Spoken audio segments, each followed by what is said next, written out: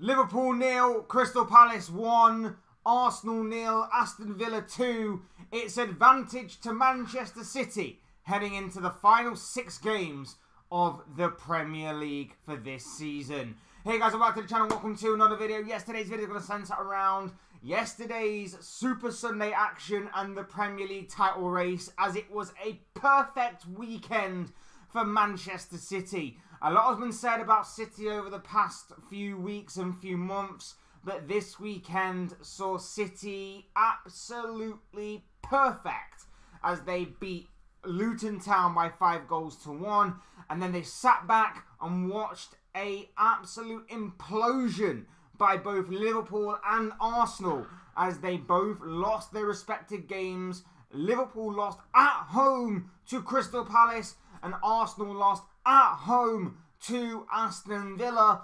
And now City and Pep Guardiola are 2 points clear at the top of the table, heading into the final 6 games of the season. We're going to obviously tie talking about the Premier League title race into my match reaction for Liverpool. But before we go any further and talking about all of that stuff, I would like to remind you all to please like the video and also subscribe if you're new. Both things are always and very greatly appreciated. Get involved in the comment section as well. Let me know your thoughts, your comments, opinions, predictions, feelings, whatever you want to call it in regards to anything that I will talk about in this video in regards to City, Liverpool, Arsenal, the title race, everything else in between. But for right now, without any further ado, let's get on with the video. Let's talk all of that stuff I just mentioned. Yesterday was a disaster from Liverpool's point of view. Yesterday was atrocious. Yesterday was abysmal. Yesterday, it capped off what was a horrific week as far as what Liverpool are concerned. Starting the week with a draw against Manchester United, still baffled by how that actually resulted in a draw. Then we move on to the Atalanta game. I'm still trying to get my head around what the hell kind of performance was that. And then losing to Crystal Palace at home. The first home defeat in the Premier League for, what, the best part of a year and a half, I think. Something along them lines. It was absolutely atrocious what's happened this past week. And it really doesn't... Anything that's happened this past week really does not add up to Premier League champions. The first half display was abysmal. The second half display was better. It really couldn't have got any worse, admittedly, but we still looked blunt in attack. Our attack was still called into question. And I have to hold my hands up here and I have to say that I have judged Arsenal all season for their attack. And I've questioned whether their attack can be sharp enough, can be prolific enough to go through the season and still challenge at the top end of the table. And now I'm looking at this Liverpool side and I'm thinking, defensively, we just switch off in key moments. Defensively, we are so casual in key moments that ultimately costs us. And we were doing that again and again and again. And this week has been a complete set of examples as to why that happens and how that happens. But also our attack is just again called into question because it's not sharp enough, it's not prolific enough. And again, like I say, I had to hold my hands up because I was saying at the beginning of the season, our attack is probably our best asset. It's not anymore. It's really not anymore when you consider that we are not putting away these chances. We are so indecisive going forward. We have got a striker in Darwin Núñez who I absolutely love and adore for everything he has in his locker. And there have been some maybe moments with him. There have been some is he getting there kind of moments with him. But then he goes and has these past few games where it's like, maybe he's not again, and maybe he will never get there. Maybe he should have got there by now, but there's something lacking in his composure and his consistency. Luis Diaz is the same. I love Luis Diaz, and I've been so hit and miss with Luis Diaz over these past several months or so. But maybe there starts to come a time where you think, maybe this is as good as this guy is going to get. I like the guy. I like what he brings to the table again. I like his passion. I like his work rate. I like his work ethic. I like his, his skill, his flair, his dribbling, his pace. I like everything that he brings to the table, but he's not a clinical, ice-cold finisher that we sort of need. And maybe things will change with a new manager. Maybe things won't. Obviously, we're entering into the unknown come the end of the season. But I just feel like maybe these rumours of 75 million, if they are true, maybe it might be best to cash in on him. Maybe the same with Darwin Núñez. That's just where I'm at right now, where I'm at this kind of crossroad of maybe these players won't get any better. And I look at Salah and I think, well, at least Salah's got some credit in the bank with several years of pure, phenomenal consistency. But even he yesterday deserves to take some criticism for what was a poor performance. Again, our attack was just blunt. Our attack should be called into question. And we left that game yesterday thinking the title was over. And it very well might be. The title very well might be over. I mean, you lose a home game to Crystal Palace at this stage of the season. You lost already to Atalanta earlier on in the season. Maybe we've overstretched our squad with all the injuries and everything. I know people will not want me to go over the injuries and people will say you're just making excuses, but our squad has been overstretched for a while, and I have been saying, how far can this overstretched squad go? Well, it seems that plus our tired attack seems to have given us the answer. This is as far as maybe what we go. And like I say, we ended that game yesterday and we were thinking, I was personally thinking the title was over. I was personally saying, I was going around telling people that the title's over. It's one of City and Arsenal. It's Arsenal's definitely to lose. And then Arsenal actually did go on and lose in pretty surprising style and pretty surprising fashion. And then I was thinking, well, maybe it's not quite over as yet. City obviously hold the advantage. City hold 2 points, but City do have a couple of awkward games in there that I'm sure those kinds of teams will probably roll over for City now. Especially the Tottenham game for pretty much obvious reasons. They have a couple of awkward games in there, admittedly. But again, I don't really... It's very hard to catch City when they are ahead. We know that as much as anyone. Liverpool fans know that as much as anyone. We've tried catching them for several years and haven't been able to. So we know how difficult it can be when City get that little bit of an advantage. When they get that foot in the door, we know how difficult it is to stop them. And we've got some difficult games in our running as well. If we're struggling against Crystal Palace at home, how awkward is the Merseyside derby going to be against an Everton side that's going to be battling relegation? How awkward is Fulham going to be? And I know how inconsistent Fulham have been all season, but when they're at home, they can be very awkward at times. How difficult is Tottenham going to be? How difficult is Aston Villa themselves going to be when we have to face them at Villa Park? Our running, I've always said, has been difficult. Probably not the most difficult. Probably not as much difficult as Arsenal's running is, but definitely more difficult than City's. And now that City have the advantage, now that City have maybe the run of games coming up that they do, maybe this is City's for the taking, and maybe this is kind of game over, and maybe. I know I want to sound optimistic and I want to try and be as positive as possible, but maybe this is season over for both Arsenal and Liverpool. And it's a massive week coming up for Arsenal as well, with obviously the Champions League coming up, with obviously the 2-2 draw at Bayern Munich that they're taking to the Allianz. A Bayern Munich side that's going to be back in front of their home fans. A Bayern Munich side that have obviously lost the Bundesliga title officially now. Obviously will be putting all their eggs in the Champions League basket. It's going to be no easy task, despite the fact that Bayern Munich may not be the same Bayern Munich of old, despite the fact that they may not be the same fearful Bayern Munich that they have been in recent years. that's still going to be a difficult task for Arsenal to go into a very hostile environment and come out with any sort of positive result to take through and to obviously guide through until the final fourth stage of the semi-finals of this competition. So it's a huge week for Arsenal.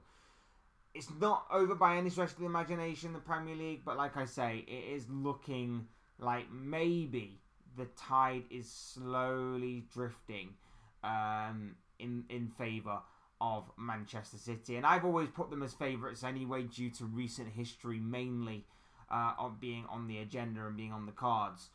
But even so, it's still so frustrating. And obviously Arsenal losing in the way that they did to Aston Villa was even more of a kick in the teeth for Liverpool. Despite the fact that we've caught a bit of a lifeline there, despite the fact that our title race isn't exactly over yet, it still is a bit of a kick in the teeth because we were waiting for them to drop points, and it's just so coincidental that they drop points in the same weekend that we do, and they lose in the same fashion that we do. So it's even more frustrating and annoying. And on that Arsenal Villa game, it seemed like it was just a matter of time. Despite the fact that there were a few warnings from Unai Emery's side that they were still in the game. It did seem like a matter of time before Arsenal were going to win. They were playing some scintillating football at times. Martin Odegaard, in particular, was just pulling the strings in the final third. But then just, again, lapses of concentration, moments to forget kind of thing. It was just a real kick in the teeth for Arsenal just to have that kind of thing happen to them. I do have to question, though, whether or not, and I said it before, and I'll say it again, if Arsenal do not win anything, I think there are serious questions that need to be asked of Mikel Arteta, whether he is the guy to get them across that finish line. Is he just the guy to lay the foundations, or is he the guy to get them across the finish line? For me, I think he's the guy to lay the foundations. I don't think he is the guy, and I never have felt he is the guy to get Arsenal across the finish line in terms of winning a major title, Champions League or Premier League. I just don't see him being that guy, and I think we've been proven here. Like, if this is to be the case, and if this is to be Arsenal's complete downfall now to the rest of the season, or even if Arsenal do go on and win all their games, but City also win their games, this has to be a question that needs to be looked at. If Arsenal do not win the title, should he be gotten rid of? In my opinion, I think you could probably look at maybe there's a better manager out there that can maybe get them across the finish line, and maybe you should try and get them in. I don't necessarily know off the top of my head who that may be. So maybe there is a question of whether or not that better manager is actually out there and available. But for me, I don't think he'll ever be a guy to get you across the finish line in terms of winning a major title. I just don't. I've never have done. And I probably never will. If he wouldn't get you across the finish line last season when you were 8 points clear, I doubt he's going to do it this season when, yes, you are only 2 points clear with 6 games to go. But, like I say, it's going to be a massive week for Arsenal, not just in terms of the Premier League, but in terms of the Champions League as well. So there are huge, huge implications over the next coming weeks for Arsenal. For Liverpool, look, we've overachieved this season. No one was expecting us to be in a title race. No one was expecting us to be challenging City and Arsenal this season. We were expected to build it back up and obviously challenge for top 4 again, following what was a complete car crash and a train wreck last season. We have overachieved. It still feels very disappointing the way that our season is sort of petering out a little bit, because obviously we won the Carabao Cup, and we were anticipating and expecting a wild ride to the end of the season with, still the FA Cup to go and the Europa League to go and the Premier League, obviously. But obviously now we're out the FA Cup. We've got a massive uphill battle to climb in the second leg of the Europa League quarter-final. which is extremely unlikely to fall in our favour. We don't really do well on Italian soil anyway, and yet we have to go to Atalanta this week and score at least 4 goals and concede none. So that's going to be a massive mountain to climb, which is probably not going to be achievable. And then you, of course, have the Premier League, which now is in Manchester City's favour, and it's in Manchester City's hands. And although City haven't exactly put on the performances that they have in recent years, and although they do seem a bit more vulnerable than in my opinion, they have ever looked in recent years, they are still getting the results when they matter most. So we can hope that another team does us a favour. And there are a couple of games, like I say, in which I would certainly look at maybe City potentially dropping points. But at the same time, I still would consider them favourites. But I still have my games in which City may drop points. Tottenham, for example, could be an interesting one. I think they've still got to play Brighton as well. That could be interesting, although that, again, should be a win for City. There could be a couple of games in there in which you may look at and go, you know what? You may fancy City to maybe slip up there. There could be potential banana skins. But, given that they are City, given that Pep Guardiola's side are looking pretty strong in certain areas and with certain key players, you would probably suspect they will navigate through those games, unfortunately. So, I've always said City to win. I've always said that City were the favourites to go on and win the Premier League title. But yeah, it is a bit of a kick in the teeth for Liverpool, especially because Arsenal dropped points yesterday, and if we'd have won, the advantage would have been back with us, assuming that obviously things would have stayed the same with that Arsenal result. Poor performance from Liverpool yesterday. Another one just to add to it, what has been a dreadful week for Reds. Hopefully this week is much better. Hopefully this week we can start taking our chances again.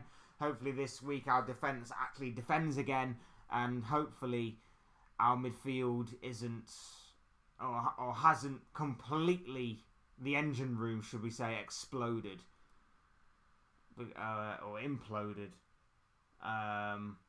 with just playing so many games and obviously being completely overstretched with all the injuries that we've had this season. So a lot to work on for Liverpool, a lot to refocus on for Arsenal. I've got no reason to doubt that Arsenal result was just a one-off. Unai Emery can produce them kind of masterclasses against certain opponents, and maybe Arsenal just were the wrong team at the wrong place at the wrong time, kind of thing. I've got no reason to doubt that they'll go on a bad run of form. But like I say, it's going to be a massive week considering that they've got Champions League football this week. And obviously it's a massive game against Bayern Munich in the second leg. So, going to be interesting to see what happens with Liverpool and Arsenal going forward.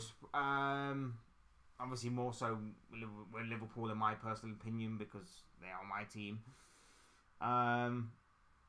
But for Arsenal, I've got no reason to doubt it'll be a one-off. I've got no reason to doubt that they'll push City right to the limit.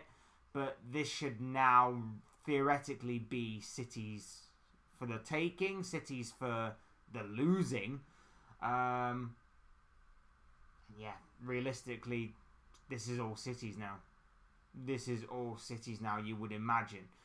But we'll obviously have to wait and see. There could be a few more twists and turns. Because let's face it, past 3 weeks have seen it be in Liverpool's hands the first week. The second week it was in Arsenal's, and then this week it's in City's. So there have been twists and turns already, and you'd be lying to yourself if you didn't think that maybe that could happen later on down the line as well. So we'll just have to wait and see. Obviously the FA Cup's coming up for City as well, so that could be a factor to throw into the works as well. But no, for me it's City's all the way. Unfortunately.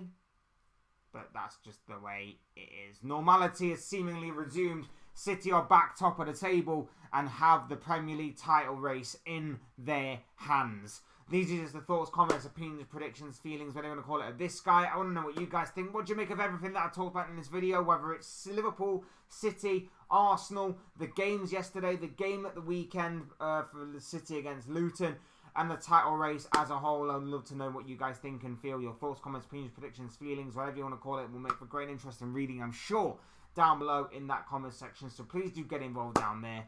Otherwise, hit the like button on the way up if you enjoy the video. Subscribe if you're new or want to see more content like this. Both things are always greatly appreciated. And of course, get involved. Of course, thank you everyone for so much for watching and listening. I've been Fletch. This has been another Fletch Talks video, and I'll see you all again soon in another video or live stream or whatever it may be. Cheers, guys. Thanks for watching. Take care. Enjoy the rest of your day. Speak to you all again very, very soon.